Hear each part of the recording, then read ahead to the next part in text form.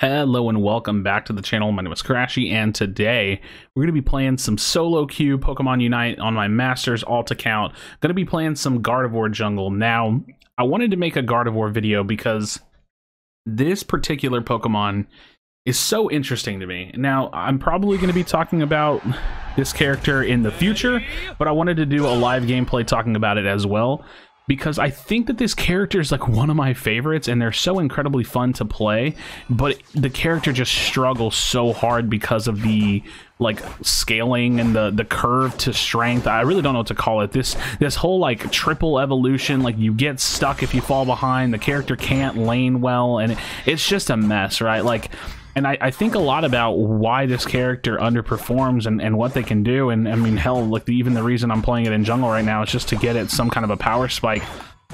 And I just think it's such a disservice to how great this character really is in the end game and why I love it so much to have it be in this position. Now, I'm not really here to offer solutions. I mean, I do personally think that I don't like the whole triple evolutions. Like, there's a couple things I don't like about it. Like, one, having characters that don't rank, like hit power spikes until 10 for ultimate, or don't grab their ultimate at 10. I think that's kind of an issue, and I would rather like to see it like be standardized to 9 for like almost every single Pokemon, but that's a big change. But also something as simple as like having characters get stuck at their pre-evolutions just because, like, you know what I mean? Like, I don't know. It's a little odd to me that some characters can and you know, roll over to their next evolution and others can't. I think that sucks a little bit to be that way. All right, I have a Absol jungle, so while I am farming and playing the game, I do need to think about the fact that there is an Absol jungle. And yeah, that's already hard for them to deal with, and it's going to be hard for me to deal with, especially if they invade my jungle or anything like that. So, because that is going to be incredibly hard to deal with. I already saw this one coming for whatever reason. I had a feeling that this was going to happen, which is super frustrating because, you know, I definitely need my own farm, but it is what it is. All right, we got our Psyshock, and homie's he's just done. You know what I mean? This is the true Masters experience right here. People just getting fed up with their lane after getting stomped. But yeah, I don't know. It just sucks to feel, you know, so behind and useless on. Oh, God, all my farms getting stolen. All right, I guess I'm a laner now. I don't know what to do. But yeah, it sucks to feel like useless and behind, and just like feels like the character can't perform well, even though the character has like one of the strongest end games in the game.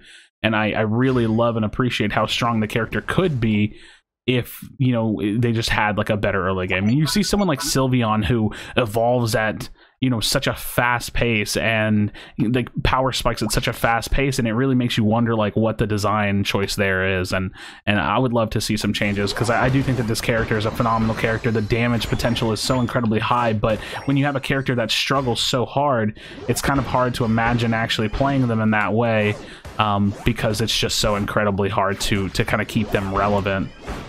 Now, that said, I think Top is getting pretty stomped, and we haven't had a great game. We have, you know, 3 people taking jungle now, and at this point, I'm just going to coin flip this, because I don't think that we're going to get any kind of substantial help here. I think the best thing that we could probably do is just try to get some damage on this and try to take this if we can. But here we are, alas, here we are. And I'm going to get killed very quickly, and they're going to take Dreadnought for free, which is unfortunate, unless I can maybe get there. Nope. That's unfortunate. So this is going to be a long game. That's what we're looking at here, because we just have like teammates that have never left top lane. We have teammates that have, you know, abandoned their lane because they got beat early on. And then you have me, who's just desperately trying to farm, right? Can't even get my blue buff. Can't even get my blue buff, you know? And I'm just dead in jungle. So it was a pretty unfortunate game, but this truly is the solo queue experience here, with the current state of terrible matchmaking and you know, teammates that don't understand the game, you know, on a fundamental level. So it's unfortunate, but it is what it is. I can't even defend this even if I wanted to, so I'm not even going to try, because I really just need to be farming the best I can, and at least hoping that there's some kind of value in the top lane that can be scored, but I don't really see the point of being there. So maybe I can get some of these Bs, and we can try to make something happen this game.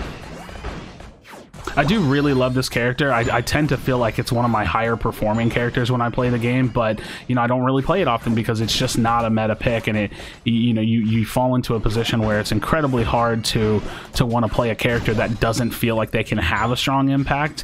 I mean, I'm only going to get probably maybe 2 ults to this game if I'm lucky. And you know, that automatically is just such a downfall of the character, especially when you have Sylveon, who is obviously way better than Gardevoir and gets their ult at 8. I just think that like the current state of Gardevoir is like pretty laughable when you look at it under you know, under that lens there. So that said, we do have this Greninja's behind them. I don't know how we're supposed to do anything for that, so that sucks. But who knows? Maybe we can catch them in some damage. That's some big damage there. You see what I mean about having impact? I mean, it's definitely capable of happening, and you know, I myself like swing such a big position in this game, and you know, if we had some additional help, like this would be like guaranteed that we'd be doing well. And we could probably get this Dreadnought if we burst it like now, but it is tough. Like, let's try to get this. I mean, that's huge. Like, look how much of a swing potential we just brought to the table, you know, just by landing like one really big ultimate. Now we're grouping, we're doing what we need to do. I can sit back and poke at range. I mean, I can really do a lot here for me and my team. We are still struggling though quite a bit. If we can keep kiting this, huge, very good job. I mean, literally an incredible job there, and that's really what you want to be doing. You know, in this kind of a team game, it's like working together. Now I can just farm. I'll get my second ultimate of the game, which, like I said, probably will only have 2 ults this game. But that's not necessarily a bad thing, for sure. I mean, I'm getting incredibly strong now. I'd like to go top. I want to farm my way to top if possible. That's gonna be, yeah, that's a tough position to be in. Like I said, I do just want to farm my way there if I could. Don't think he's gonna be able to get it fast enough. Get in there, steal that. Let's go. That's huge. It's actually pretty huge, just for the sake of lane pressure. I'm gonna try to help bottom. Oh goodness, this is dangerous. I mean, they got all their turn in anyways, but maybe we can get some kills here. I mean, she can't get away from that. That's huge. I think that's solid. We're still behind, but look at the experience gain there. That's really good for us. Really good for us. I'm gonna go farm. Oh wait, good farm here. We'll get some farm here. There's gonna be one more Dreadnought that I could use my ult on, or I could hold it and like ult bait a little bit. So we'll see how that looks. Okay, I got blue buff too on top of that, which is great. 10-second timer in the bottom lane. Venusaur, what are you doing, buddy? Venusaur, get your ass down here, bud. We're down 2 people. That's unfortunate. Really unfortunate. They're smart, they'll zone me out for sure.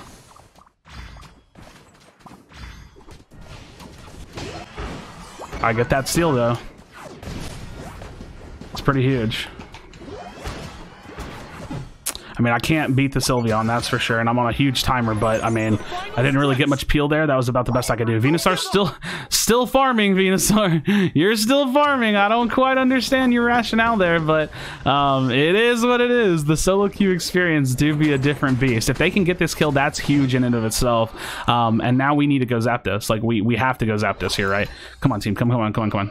Go to Zapdos. I have my ultimate. I wanted to save it for this moment. I was sad that I died in that last situation, but I mean, what choice did I have? We have to start this, guys. Like, we have no choice but to start this. Like, we need to do this. I mean, yeah, we can fight them, but we really do want to be, we want to be starting this best we can. I mean, couple more of them off the field. Like, we take this and that's a wrap. Like, what can they do? What can they even do? Now I need to get me out of this situation, which is not going to happen, unfortunately. But if we can get at least a few scores in, that's going to be huge for us. Come on, you got to make it there. Huge. Having that ultimate's going to be really good. We're in the lead. We're going to get those scores in, and this is how you close out a game here. It's all about the teamwork and working together. knowing when you need to take objectives and when not to.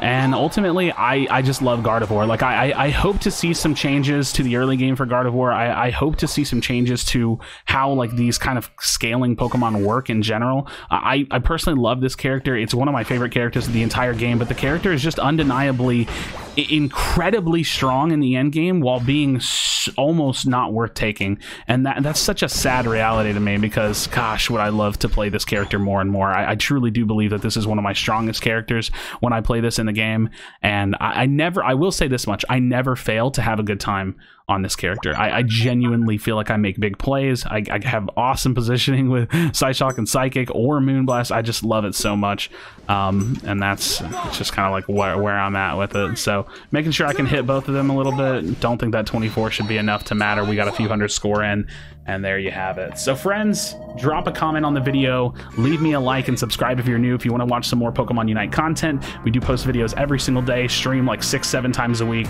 and yeah, have a great time with it. So thank you so much for checking out the video. As always, be sure to be kind to one another, tell someone that you love them, and I'll see you on the next video.